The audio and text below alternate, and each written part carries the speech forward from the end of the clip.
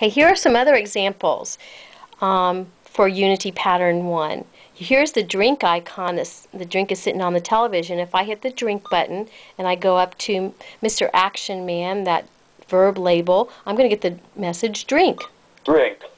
And if I hit the drink button and I go up to the adjective label and I'm without that drink again, I'm going to be thirsty. Thirsty.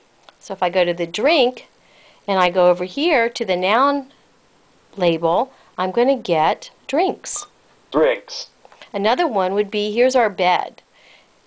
If I hit the bed and I go up to Mr. Action Man area where the verb label is, I'm going to be sleep. Sleep. And when I haven't had a lot of sleep, I'm going to go to my adjective label and I'm going to get the word tired. Tired. So the bed is a piece of furniture. So when we go up to the noun label, we're going to get the category of furniture. Furniture.